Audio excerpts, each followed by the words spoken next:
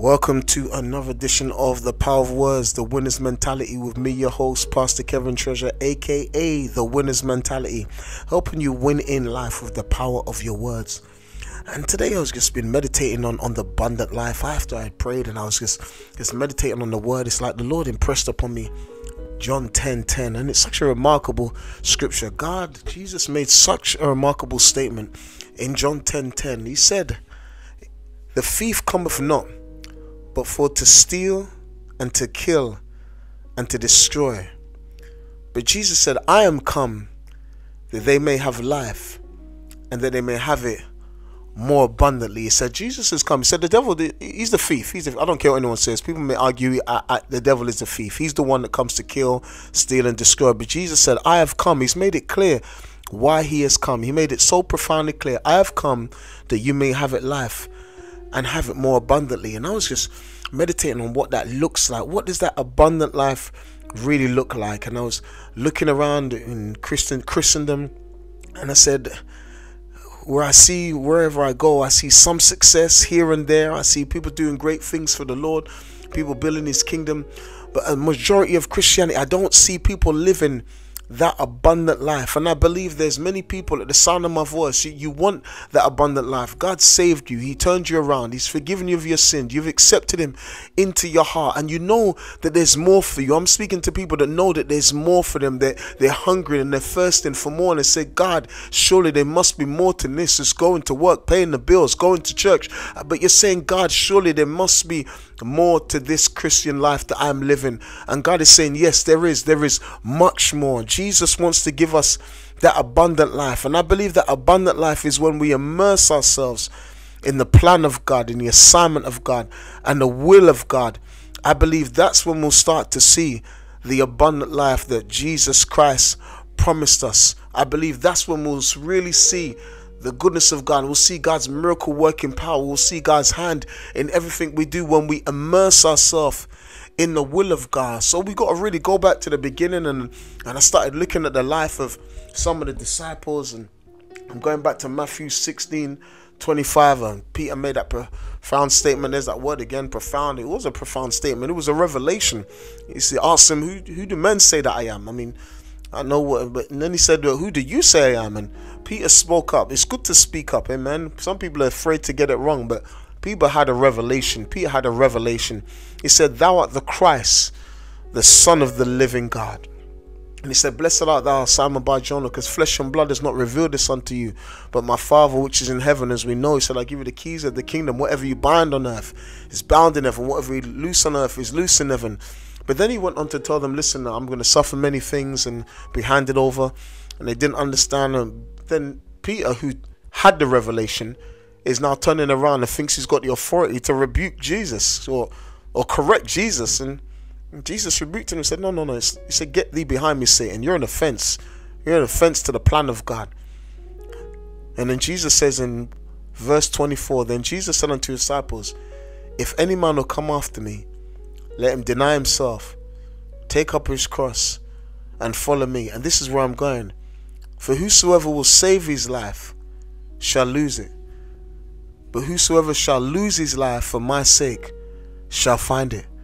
So I believe that God is looking for some people that are willing to lose their life and lose their life. When he said lose their life, he's saying lose their life in him, lose their life in his plan, in his purpose, lose everything, lose sight of what you want and start taking hold on what God wants for your life. Just lose your life, lose yourself in him, lose yourself in the assignment he has for you. Some of you are called to be preachers, some of you are called to be great evangelists, some of you are called to affect cities and nations and communities, or men or women or young people. God has his hand on your life. And some of you, you know it, you feel it in your belly that God has his hand on your life, but you're saying, God, I want to see more.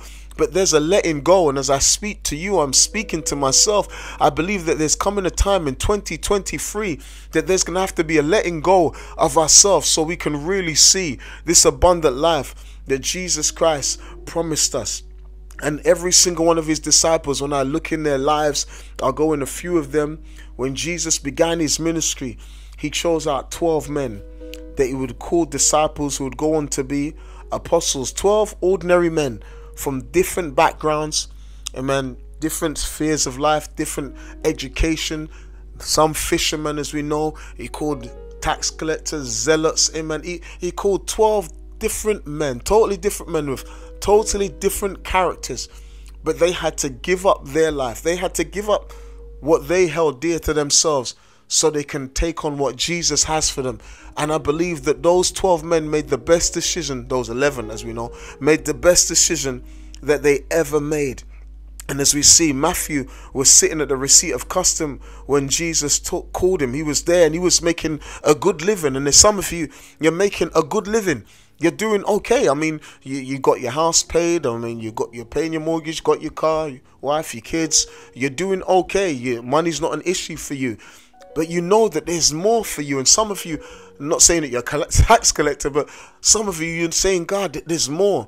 I'm making money and I'm doing okay and I'm comfortable. But Nehemiah was comfortable. But when he heard that the broken walls of Jerusalem had been broken down, he said, no, I need to get uncomfortable. I need to do something. And there's some of you, you're comfortable, but you're saying when souls are going to hell and there's more that I can be doing, you're saying, God, there's more that I could be doing.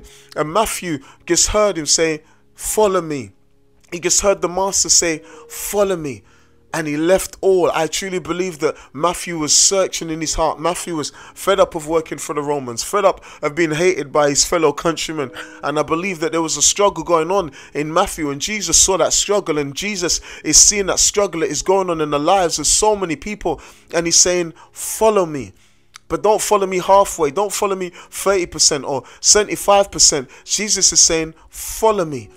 He's saying, follow me totally. Give up all. Matthew left all and he followed Jesus. Matthew was a sinner. He was a publican. He was a tax collector. When Jesus went to have a feast in his house, the Pharisees were upset that he went to eat with publicans and sinners.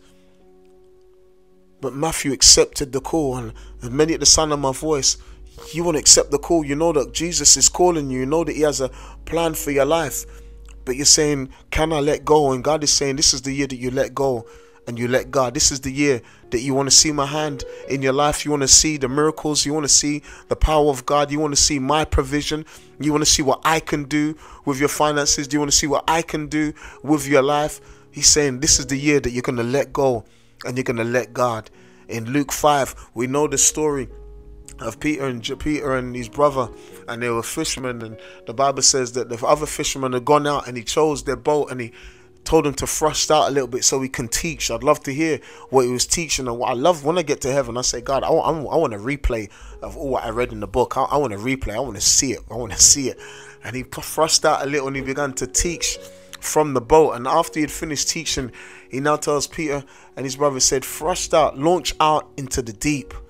And that is a message in itself. He's saying, listen, after I've taught, and many of you have heard the word of God and you're hearing God speak, and he's telling you to launch out into the deep, launch out into the place where no one else will dare to go for God. Launch out into the deep where there's so much in store for you that when you do put your net in, you're going to see things you've never seen before. I believe he's telling many people, you want the abundant life, you're going to need to launch out into the deep. We listen to the deep waters, and he said, but it's the middle of the day, it's hot, and we've been laboring all night and we've caught nothing. And many of you are giving God excuses, and we might be saying, but God, I've got my mortgage, and God, what about my job, and God, what about my security, and God, what should I do, and God is saying, I'm God. I know all the questions, all the answers to your questions. In fact, I know what's in your heart and what's even going on in your mind. God is saying, I know, and I've got all the answers.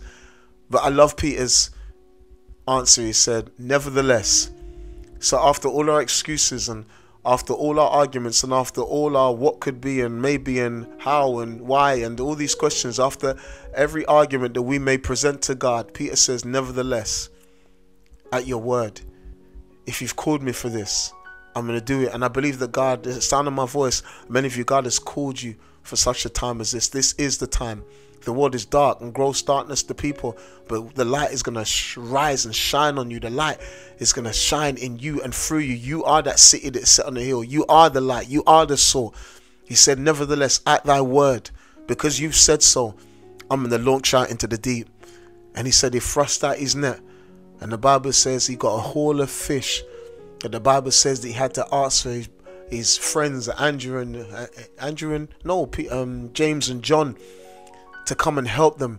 And the Bible says that the catch caused their boats to start sinking. That was one heck of a catch. And the Bible says, because of what Peter said, he said, oh my God, depart from me, I'm a sinful man. Why did he say that? Because he didn't believe. And when he didn't believe, he threw his nets out, but he threw his nets out in doubt. That's why he came and said, oh my God, depart from me. I'm a sinful man. I'm a mess. I didn't believe. I'm a sinful man. I'm a non-believer. But Jesus looked at him and turned around and he said, don't worry, from henceforth you're going to catch men. And I believe that many of you have been doing some great work in your jobs and in your field that you're called to do, but I believe that God has called many of you to catch men. God has called many of you to affect your generation. God has called many of you to do great miracles, signs and wonders, to do things never seen before. God has called you as pioneers and game changers. God has called you as trendsetters. God has called you to affect your generation in a supernatural way. God has called you for such a time as this. And he said, listen, they left all. He said there was a new task ahead. They left all, not knowing what would be, but they knew that they were going to catch men. They didn't know how, but they were willing to learn from the master. They knew that this was the chosen one, which is the one that had been waiting for. And many of you have been waiting, and we've been waiting. Well, the Messiah has come, and he's now waiting on you, and he's saying, are you ready to take on the task? And I'm trusting you. I'm encouraging myself as I'm encouraging you. And he's saying, are you ready to take up the task, to ready you to do what I've called you to do, ready to walk into the plan of God for your life? And I don't care how old you are. Some of you maybe 30, 40, 60, or some of you maybe even 75. Listen, Moses started ministry at 80. I don't know anybody but Moses that started ministry at 80, but the ministry that he did have, people are still talking about it today. So will you let go? And will you let God? Simon was a zealot. That's like a little Jewish terrorist. He was a wild man. He was gung ho for his cause. And God is calling some people like Apostle Paul, who was formerly called Saul of Tarsus. And he knew that he was gung-ho for a religion, for a Pharisee. He knew that he was determined in what he did. And God is going to get ready to turn around some people that are in the wrong field or doing the wrong thing with the wrong mindset. But he knows that they really mean well, and they think they're doing the right thing. And I believe God is going to save some Muslims, going to save some Hindus, he's going to save some Buddhists. He's going to save some people from different religions that really believe they're doing right. But when they get hold of the truth and the love of God demonstrated through his son Christ Jesus, they're going to be on fire for God, and they're going to put to shame some Christians that have been sitting in church for 10, 15, 20 years, because they're going to do what God told them to do, and they're going to do it with zeal and fire and determination. Will that one be you? Nathaniel was chilling. He was sitting under the fig tree when Philip informed him. He said, listen, we found the Messiah. He's from Nazareth. And Nathaniel simply says, can anything good come out of Nazareth? So when he brings him, Jesus gives him one simple word of knowledge. Just one simple word of knowledge. Just one word of knowledge. That's all that grabs Nathaniel's attention. And he said, surely thou art the Christ. And he said, because I saw you sitting under the fig tree. He said, listen, he promised him, listen, you're going to see greater things than this. You're going to see the angels ascending and descending upon the Son of Man. Jesus is that ladder, amen, set down on the earth to heaven, amen. Jesus is the way. Jesus is the truth. He said, listen, Nathaniel, you're going to see much more than this. And those 12 men, they saw much more than this. They had their lives, but there was more. They each took a step of faith to follow Jesus. Each one of them said, I'm going to leave all I've got, and I'm going to follow you. I'm going to take this step of faith because I've seen something different. You're not like the other religious leaders. You're not like the other teachers. And Jesus is not like any other teacher. He's given you the Holy Spirit. And I believe that the Holy Spirit is beckoning many people to follow me this year. Follow me this year. I've got something for you that you didn't accept last year or the year before. But this is the year that you're going to see the abundant life. And Matthew may have had a good life, and the boys, Peter, Andrew, James and John, they had a great little fishing business, little family business, because the sons of Zebedee, amen, they came to know as the sons of thunder. They had a good business. Matthew certainly had a good business. But I believe when they left all, they never knew what they were going to see when they walked with Jesus. And they never knew what they were going to receive after Jesus had died and rose again. And as they began to walk with the Master, they saw the blind eyes open. They saw the deaf ears become unstopped. They saw the mute speak. They saw the lame walk. They saw the dead raised, leprosy totally cleansed. They saw miracles, signs and wonders. They saw even his shadow, and they're casting out people who were lame and people whose limbs had been cut off and limbs growing back. They saw miracles never seen before. And I'm sure if they was in their 9 to 5, no matter how much money they may have been making, they would have never seen what they had seen. They had left all and they began to live the abundant life. And Jesus said to them when I sent them, listen, I'm sending you with no money, and I'm sending you with only one coat. Listen to me, I'm sending you with one coat, no money. Go, and whoever's house you enter in, listen to me, you're gonna listen. A workman is worthy of his hire. He said, I'm gonna look after you. In the closing chapter, I believe it's John or Matthew, I believe it's John, and he says, listen, when I sent you out, did you lack anything? And they simply said no. So what is Jesus is saying? When I do send you out, when you go walk into this abundant life, you're not gonna lack any good thing. You're not gonna lack when you say yes to this abundant life. You're not gonna lack any good thing. They saw things that no one had experienced before. They experienced the promise of the Father when Jesus died, and they were so heartbroken, closed up behind closed doors, hiding for fear of the Jews. And Jesus appeared before them, amen, upbraided them, and he stayed another 40 days with them, showing them infallible proofs that he is the Son of God. And then they saw him be taken up, and they went into the upper room, and they stayed 10 days waiting for something, not knowing what they're going to receive, but they knew Jesus had made a promise, and Jesus has made a promise. And on a day, that fateful day when Pentecost had fully come, the Holy Spirit fell on each and every one of them. 120 men and women praying, believing God, seeking God, amen, calling upon the Lord. And the Holy Ghost fell on such a day, a paramount, amen, where all Jews from all over, amen, proselytes, all kind of people coming, amen, to worship on the day of Pentecost. And they spoke their language. What did they speak? The wonderful works of God. I believe that when we accept this abundant life that Jesus has for us, we're going to speak the wonderful works of God. Jesus is calling someone at the sound of my voice and say, I know this is for me. I know this is for me, but I'm scared to step out. I'm scared to do what I know what God is calling me to do. And I'm telling you, I'm right there with you, because I believe that this is a paramount year that we're going to see God like we've never seen him before. But it's going to take a step of faith. The Bible says that there was a young rich ruler, and he was rich. So I want to speak to some rich people. There are rich people out there at the sound of my voice. And you know that there's more. You've got swimming pools, cars, you've got houses, you're rich, you've got all that you could ever desire. You can buy what you want when you want, and you don't need to borrow. But you know that there's more in you. There's more. You're saying there must be more, because you're still not satisfied. And I tell people there's a part in every human being that only God can fulfill, that only God can satisfy. And it doesn't matter how much sex, drugs and rock and roll, it doesn't matter how much money you have, there's a part in every human being that only God can fill, that only God can satisfy. And he came to Jesus and said, what can I do that I may inherit eternal life? And Jesus said, you know the commandments, amen. And he said, yeah, all these things I've done as a youth. So now he's almost justifying himself. But Jesus knows the heart. And Jesus said, just one more thing, just one thing. And one version said Jesus looked on him and loved him. And Jesus said to him, sell all that you have, give it to the poor, and come follow me, and you'll have riches in heaven. Now Matthew could do it. I believe Zacchaeus, who stood up, and Jesus didn't need to tell him this. He said, anybody I've taken by unjust gains, I'm going to restore back to him 4 times. He knew he had met Jesus, Zacchaeus, in a way that he said, listen, I'm giving back. If I've done wrong, I'm giving back. I'll give you more than what I took. But this rich young ruler had money at the heart. His heart was for the money. The money was his security. And Jesus was saying, make me my security. And the Bible says he went away very sorrowful. Jesus had an abundant life waiting for him. And Jesus has an abundant life waiting for many of us. We're not going to be like the rich young ruler. We're not going to go away sorrowful. But we're going to accept the call. And we're going to rejoice and have joy.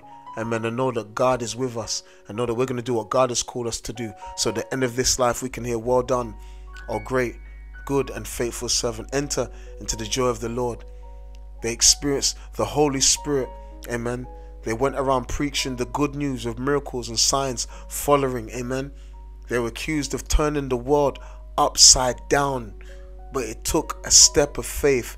in response to the master. They were accused. These just 12 simple men, I remember became 11 of course, but these simple men were accused of turning the world upside down.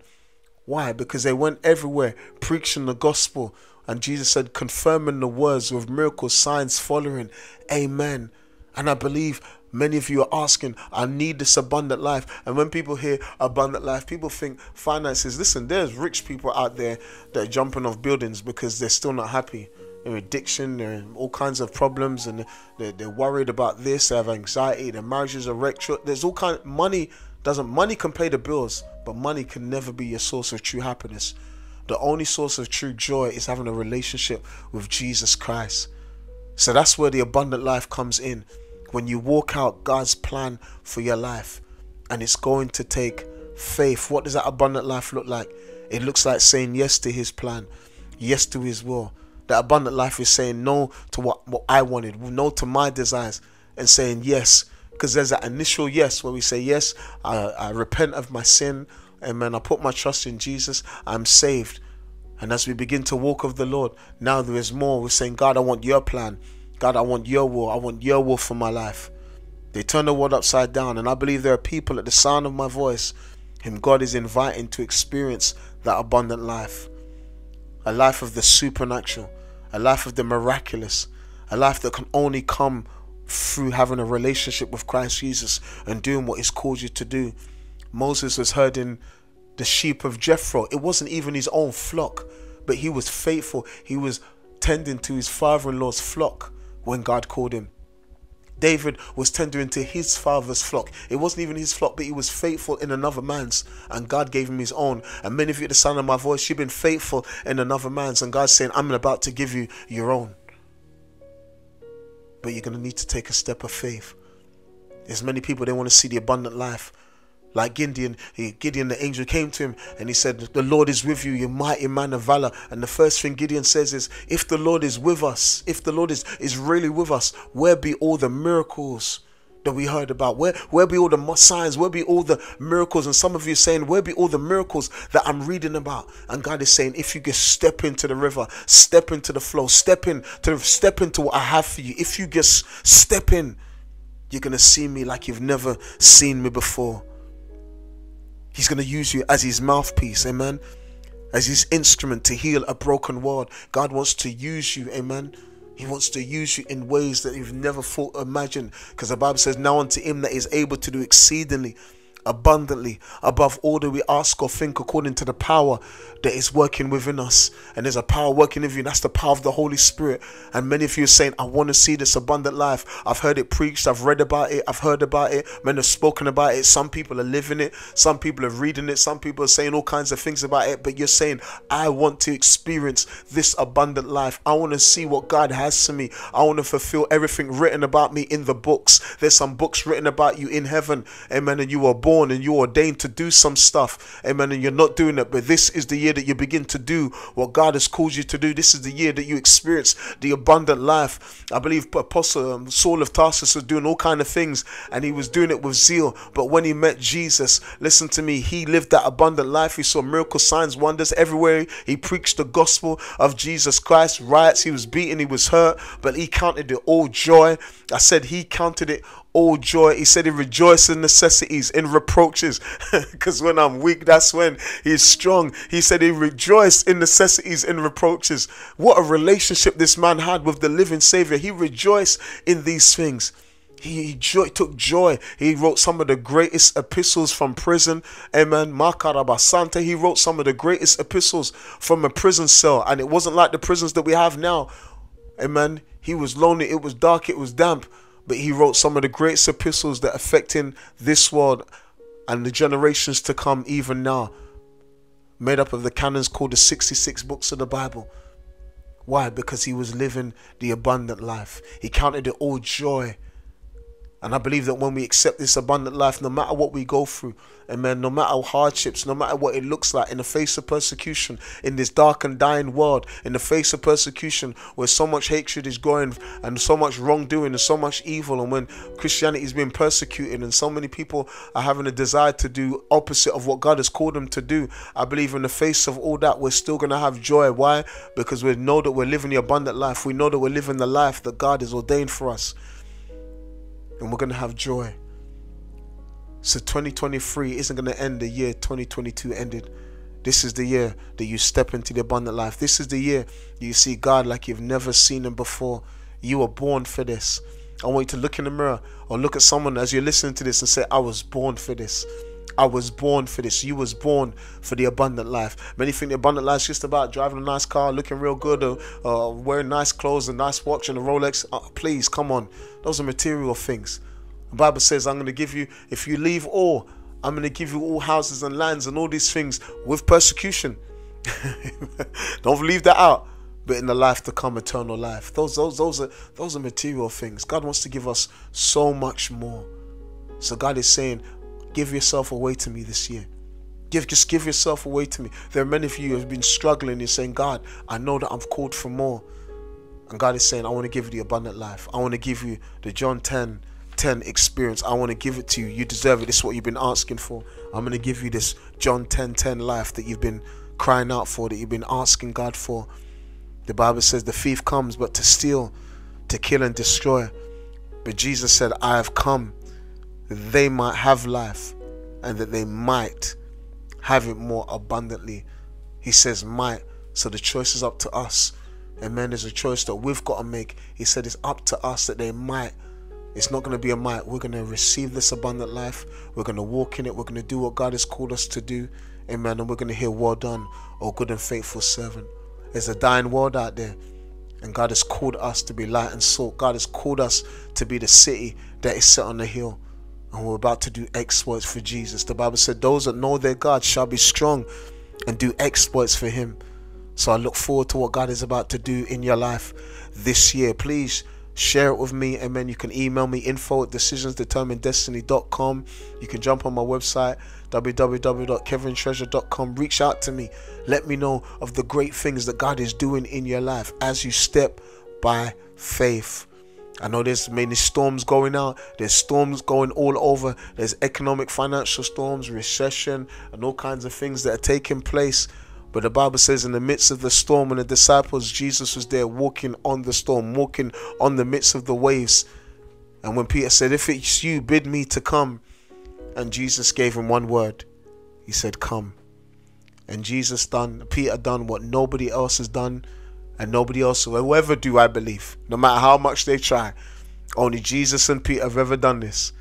They walked on water. But keep your eyes on Jesus. As you step out on faith, keep your eyes on the Lord. To live this abundant life. To see the miraculous.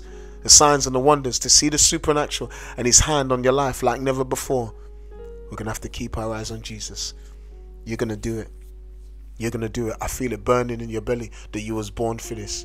You're going to live the life that God has for you. This has been me, Kevin Treasure, aka the Winners Mentality, helping you win with your words. Be blessed. Live the life that God has called you to live. In Jesus' name, amen.